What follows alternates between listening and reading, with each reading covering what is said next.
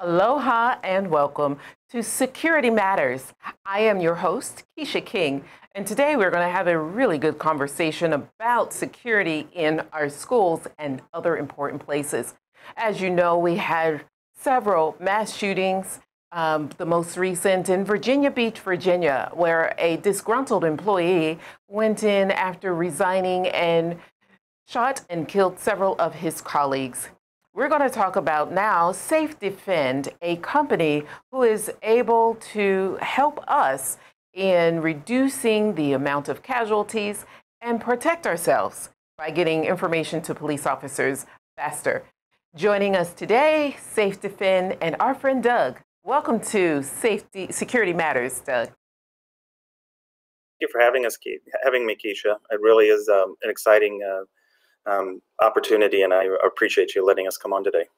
It's totally my pleasure. I believe in solutions and being solution oriented. And so while we have had much discussion about mass shootings in our schools and other places of business, I'd love to be more about the results and try and find ways that we can prevent the number of casualties. And it seems as if SafeDefend can help us do that. Before we start talking about them, why don't you tell us about your background? Well, Kecia, I was a police officer for 20 years. I retired as a captain. I ran one of the police academies here in the Midwest for about 3.5 years. I've trained over 15,000 civilians on how to respond to active shooter situations, and I've trained about 700 police officers on what to do in a situation. What was interesting is SafeDefend was a company that was actually founded by a friend of mine. He was a principal at an elementary school, and after Sandy Hook in 2012, he started looking at the way we respond to these, and he realized that the two biggest aspects were that law enforcement wasn't getting notified in time, and we weren't getting our lockdowns done quickly enough. And so he looked at sort of, the principles of how do we do that quicker, and obviously alarm systems is one of the ways it's going to work. And so he developed an alarm system that can be placed in schools that will notify teachers and staff, notify building occupants, and notify police where they're needed within that building. I love it. In a nutshell, faster response is what you're saying. Yes. Yeah. And that's so necessary. Go ahead. Well, one of the things that I look at is I have actually, unfortunately, I had an opportunity when I was in law enforcement. I was a police sergeant, and I did respond on an active shooter situation. And by the time we got there, it was in a manufacturing plant. It was a terminated employee that walked out to his car and came back in with a gun. By the time we got there, and we did our darndest to get there as quickly as we could, it was about 5 minutes our response time. The perpetrator was gone. Fortunately, nobody was injured in that incident. He did shoot 18 rounds before leaving, but that was one of those situations where somebody actually had to pick up and dial 911. What was interesting is that if there was ever a fire in that building, they wouldn't have to do that. All they'd have to do is just pull an alarm, and immediately fire would know where they're needed and would respond. What's interesting is I don't understand in schools why we still think that 911 is the best plan, or to try and use two-way radios and things like that. We need to just have our teachers activate an alarm, put that building on lockdown, and know that police are responding. It's interesting that you say active and alarmed, and that they need to go into lockdown. We have a lot of lockdown drills as it is, and yet there still isn't enough information about where the incident is happening. We just know that we need to get protection or go into the safe corner in our classroom. So we're not fully aware of what's happening and where we have codes that we have to follow. Can you talk to me for a little bit about how SafeDefend works and how the response time would be quicker for everyone involved? So what we do at SafeDefend is we use just very simple technology. We use text messaging, we use emails to make sure that we alert staff, alert law enforcement. Most 911 centers have text to 911, and so we're able to just piggyback right on that and send a text message right to dispatch. What would happen is that in the event of a crisis, all we need a teacher to do is to just reach up, and they would have each of these boxes in the classroom. We would have things like this device here in the hallways, and then we have siren strobes. Can you demonstrate how that works for us? Certainly. And so in a crisis, all we need the teacher to do is to just put their finger on that box, and then they've activated the system. Oh, wow. System would go off, and what it's doing is it would text an email alert, the text here, from text and email alerts are going out, and what it's providing them is information specific down to like the classroom, the address of the building, the classroom, hallway information if you have blue or color-coded hallways, things like that. And then inside the box, we have stuff for teachers to assist them, help mitigate casualties with trauma response, help them protect the classroom if the perpetrator was trying to break through the door, things like that. But the most important thing is that law enforcement is notified within seconds where they need to be specifically within that building. And that's the thing that's going to save lives when we start talking about what's happened in past incidents. Right. So now once a teacher puts their fingerprint on the SafeDefend box, tons of information is released. But how does the machine know where the incident is happening?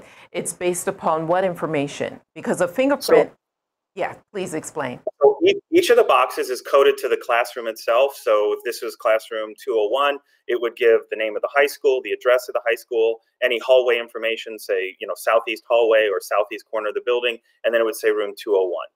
Now, the important thing for that is that law enforcement, once they come in, they know specifically where to go.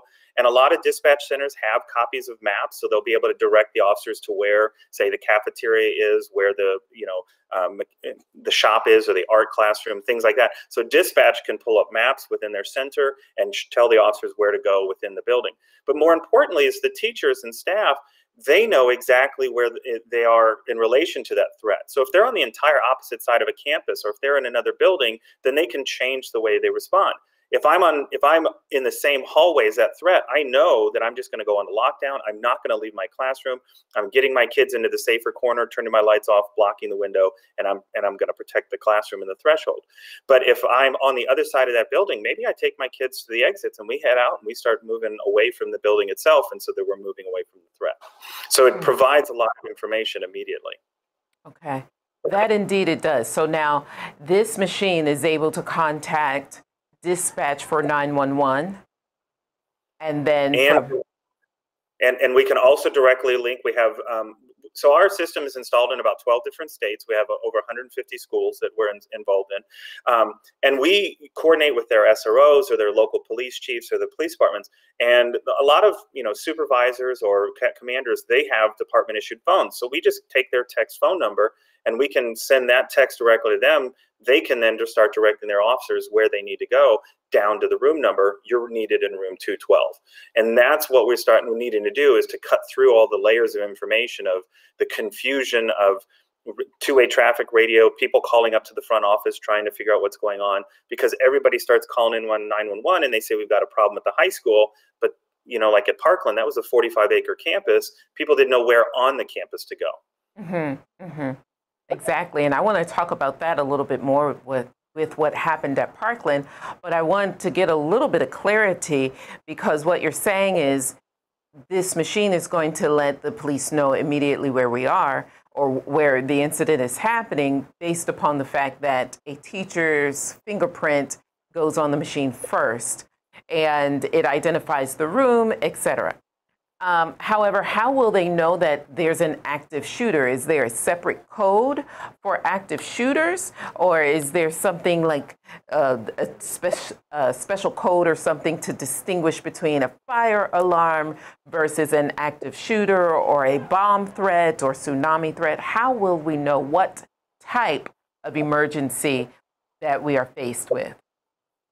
So our system is designed only to deal with hostile intruders, so we don't address any of the other threats. There's already fire regulation codes, and then there's standards for things like tsunamis and hurricanes. And so those alarms are separate, and then the responses are separate. So our system is exclusive for the hostile intruder, but in the actual text, it'll say active shooter lockdown. And what was so important is that we understand that the training comes in where we tell the teachers, this is for the type of situation where you have an armed perpetrator who's armed in the building or somebody that's actively hostile towards students and staff, and that we need to get the building on lockdown immediately. So the moment that this is activated, you're going to get what we call a global response. And what I mean by that is you're going to get every law enforcement agency from counties and local police and government entities and security guards that are in that area that are going to start responding. And so when this goes off, this is because there is an armed student or an armed perpetrator adult in that building and intended to harm the students in there. So it's only used for that specific purpose.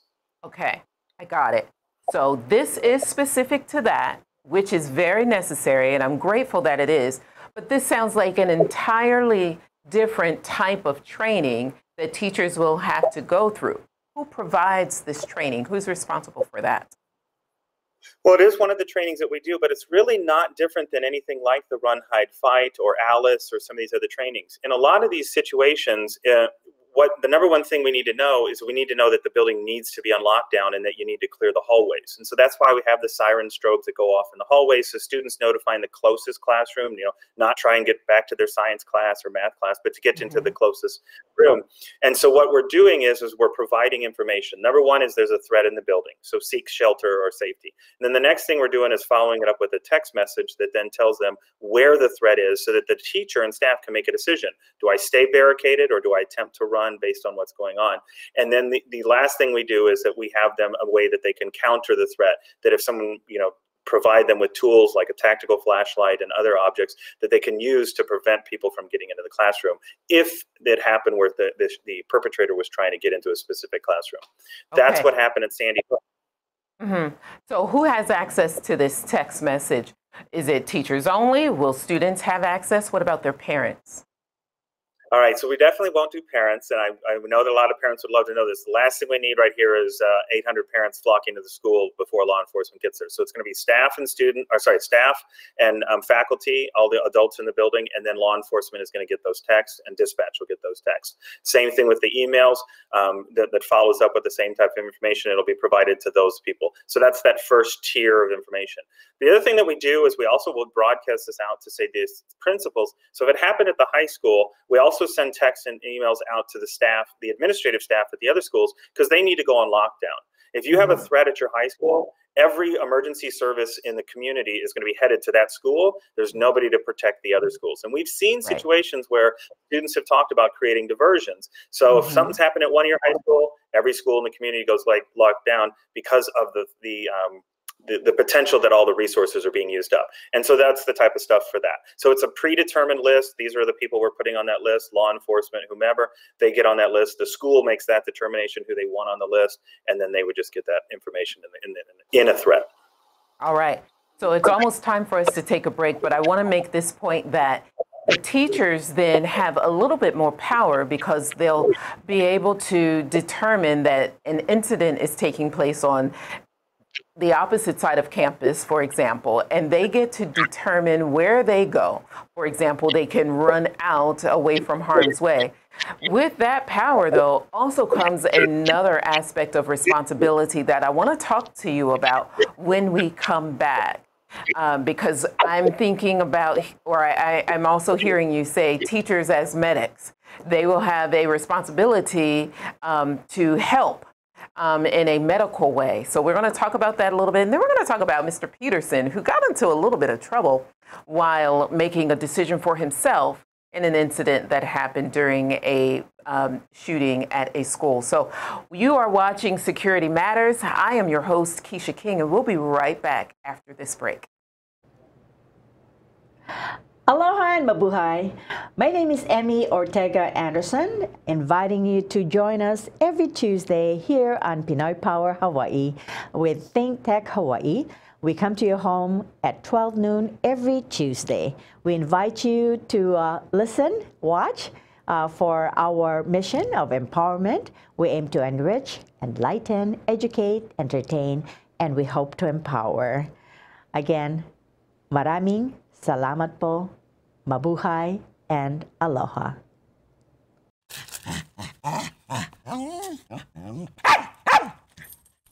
Aloha! I'm Lauren Pear, a host here at ThinkTech Hawaii, a digital media company serving the people of Hawaii. We provide a video platform for citizen journalists to raise public awareness in Hawaii. We are a Hawaii nonprofit that depends on the generosity of its supporters to keep on going. We'd be grateful if you'd go to thinktechhawaii.com and make a donation to support us now. Thanks so much.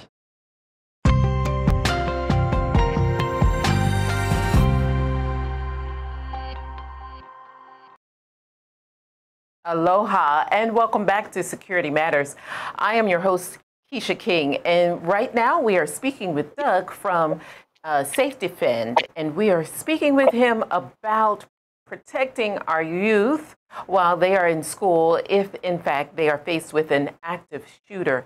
SafeDefend will help with a quicker response time from medical and police personnel who can get there and come to the rescue as we so desire for them to do. Welcome back, Doug. Thanks for having me back, Kecia. Indeed. So the last thing we touched on was teachers as medics. Now, I say that tongue-in-cheek because you all actually provide some basic training and tools for teachers to stop the bleed. Can you talk to me about that a little bit? Sure. One of the things I wanted to touch on right before break, you did say it does empower teachers. And it really does, because within the classroom, all the teacher has to do is put their finger down on the box, and that's what activates the system. But then they can get into that safer corner. Then they can start to work on the light. So it takes 1 second to make sure that everybody in the building knows that there's a threat and that law enforcement's en route. It's the same principle with the fire alarm. All I have to do is pull down the fire alarm, and I know fire department's en route, and I know everybody in the building knows that there's a threat. That's what we've done, is just taken that. The reason we use the fingerprint is for the security of it, to prevent accidental or malicious discharges. If a student puts their finger down on there, it's not going to do anything. It won't go off. It'll actually read the fact. We get a notification that there's what we call a failure to read, meaning it'll indicate to us that someone was trying to, we call them curiosity touches. And that's just when the students are like, what would happen if I put my finger on there?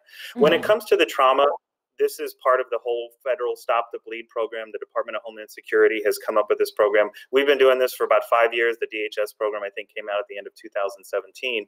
But it's just saying that in a crisis situation, we are overloading EMS resources because they can't get enough ambulances there to deal with, say, 5 or 10 casualties immediately. Eventually they will, but in the worst case scenario, you've got casualties that are losing blood, and that hemorrhaging is what's going to kill them.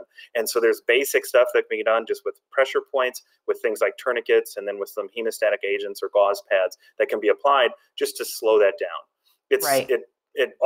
All of this borders on the combat life support, which came out of the military, and what they realized for battlefield dressings, and how the first person there just needed to take the first aid kit, bandage a guy up, and keep moving, and then the medic would come up behind. But it bought enough time that it was actually called life extending measures. Right. And we know in those scenarios, in the heat of the moment, all of those seconds matter. And that's what we want to do. We want to get in there and we want to save a life. We don't want to lose anyone. Certainly teachers do not want to lose a student. And I think that with the proper training, they can save a life. However, I think there is also that risk that what if they did all they can and they lose a life? I think that is something that probably every teacher would dread the thought of. So that is something that still needs to be considered. And I think that the main point is to not have an active shooter on campus in the first place, so that we wouldn't have to be faced with that responsibility or challenge. But moving on, I like the idea of everything that you've said thus far. Tell us about where SafeDefend is now and how it's working there. So we like to say we have 100% deterrence, because in all the schools we put it into, we haven't had any incidents. The biggest thing is that the parents feel a lot better.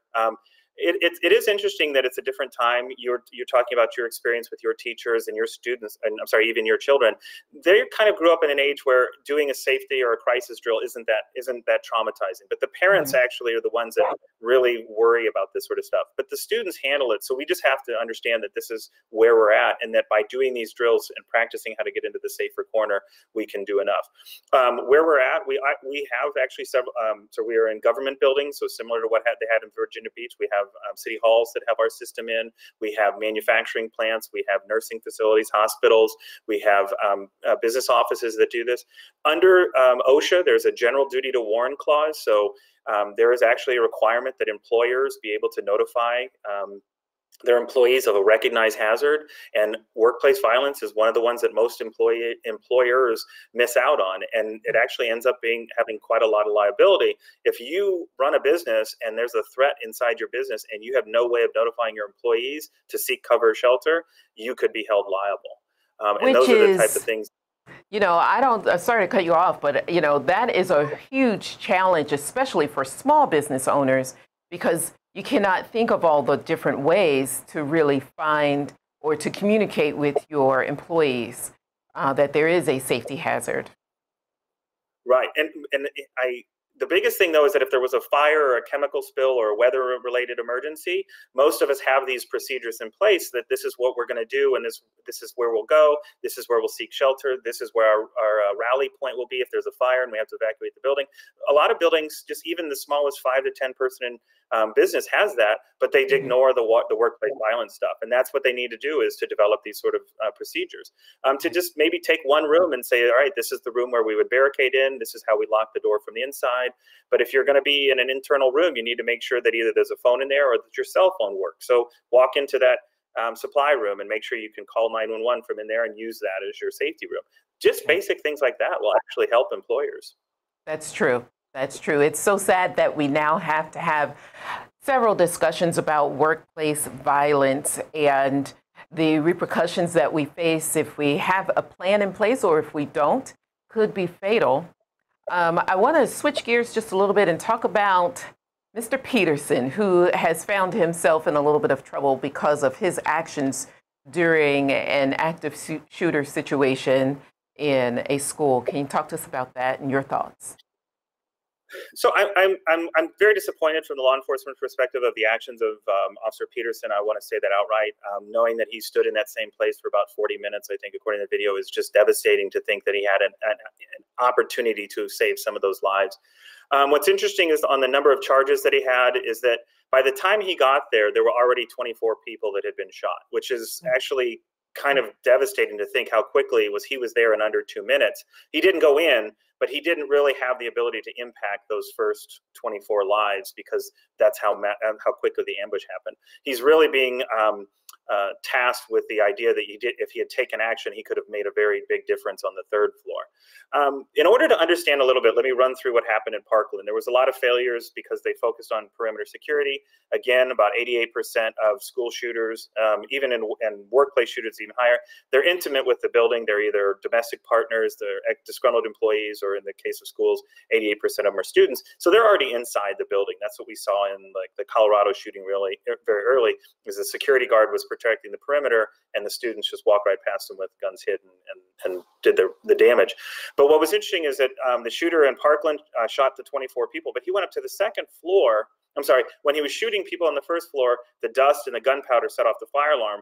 So the people on the third floor couldn't hear the gunfire. So they heard the fire alarm and they came out in the hallways. But the people on the second floor, they heard the gunfire first, then the fire alarm went off. They knew not to evacuate. So when the perpetrator went up to the second floor, he can be seen looking into windows, but all the teachers have their students over in the safer corners with their lights out and the windows blocked, and nobody got injured on that second floor because it was successful. The shooter got up to the third floor and did his damage, and that's where Peterson had the opportunity to intervene. Mm-hmm. The bigger thing, though, is there was a lawsuit from a bunch of the parents that got dismissed in 2018, and the federal judge ruled that under the 14th Amendment that there was, as much as you want to say it, but police and staff had no duty to actually protect those students. Which is very interesting to see how this is going to go from a civil standpoint. It was dismissed, but now they're going to charge him criminally. So I'm sure they know what they're doing. I think it does send the right message, and that is if you are tasked with protecting those students, you are part of that layer of security. You can't really opt out, and the results can be catastrophic if you do. Right. And I think, isn't that their motto, protect and defend and safety? Protect and serve. Protect and serve is the LA model. Protect and serve, and yet they failed in that particular case and had the opportunity to make a difference and didn't. So tough case for everyone involved. Tough decision that he had to face. And I'm happy not to be in his shoes, but I'm hoping that they all know what they're doing and that justice will be served appropriately for all matters. It's tough, very, very tough. I have a question, though. Go ahead. Well, the one thing that we want to cover is the number one thing that I tell teachers all the time, and this comes down to every business, is to be able to have a door that locks. The Department of Education recommends that if students are in the classroom, the door should be locked. Because if that door is locked, all I have to do is get my kids into that safer corner. That's so important. You also need to understand how to use your PA system. At Parkland, they had this 4-digit code they had to type in, but it didn't work in the hallways. It had all this. So if your PA system is being used to put the building on lockdown, understand that you need to have speakers in hallways because it might happen in transition time. But teachers need to understand, I need to know how do I use, how do I call the front office? Where is that sort of thing? All that. They have to think those things ahead of time. Because in a crisis, they're not going to do it. The number one thing they need to do is keep that door locked, though. Keep the door locked. You bring up another point, though, that I wanted to kind of touch on is the volume. You mentioned that in the case at Peterson or Parkland, that they couldn't hear the gunshots over the fire alarm. So is SafeDefend loud enough to get louder than the actual gunshots or yes, the fire alarm or what have you? Right. So the SafeDefend system, we've really thought through a lot of things. One of the things that our system does is it goes off for 2 minutes and then it goes silent. And we do that on purpose because 2 minutes is about enough time that any teacher that might be in band or gym class or have a movie going on, they're going to hear the fire alarm, the students are going to hear it, but then we let it go silent because everybody already at this point knows that there's a threat, law enforcement's en route. But we want police, when they show up, to be able to listen to gunfire. We want teachers to be able to hear threats of violence in the hallways, getting closer or coming farther away. We want to hear direction from law enforcement. We want teachers to be able to use their cell phones in the classroom. So our system actually does go silent. That doesn't mean the threat's over. But yes, it can be heard over a fire alarm. It's about this, depending on where it's at. But the most important thing that we tell people, if the active shooter alarm goes off and then the fire alarm goes off, without sort of heat and smoke and fire, you might consider what your options are, because fire alarms have been used, unfortunately, to draw students out of classrooms in the past. And so it's one of the things that, absent the other indicators of a fire, maybe you don't evacuate so quickly if you think there's a threat in the building. Right. And it appears as though SafeDefend also has lights on it, which will help if it goes silent, I suppose, correct? Right. You're right. The lights will still keep flashing and that sort of stuff. So what we've understood at SafeDefend is where we're failing is that we're focusing so much on access control. We're focusing on external security, surveillance cameras, two-way radios, and all these things that we've been using. I was involved when I was in junior high, my school district had a shooting, and the response back in 1983 was to put school resource officers, two-way radios, cameras, and lock the doors. And after Parkland, we're recommending the same thing. And so at some point we have to say, wait a second, why isn't this working? The response to a fire is never to say, let's put a fireman and walk through the hallways with a fire extinguisher and hope that he can put it out in time. We need to start empowering teachers to say, what do we need to do? We need police to the exact location as quickly as possible. SafeDefend does that. We need the system on lockdown, the school on lockdown. Our SafeDefend system does that. And we need teachers to be able to respond in the classroom if they have an injured student that is bleeding and law enforcement can't get to them in time. We need them to be able to help that student extend their life long enough for emergency services to get to them. All of those things SafeDefend does. Thank you so much. I love the sound of empowering our teachers with actual solutions. And it sounds like SafeDefend is a viable solution that we can use to help save lives in the event of an active shooter. We've been speaking today with Doug Parisi right here on Security Matters. I've been your host, Kecia King.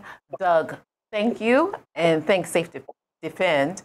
And thank you for watching Security Matters. We'll see you next time. Aloha.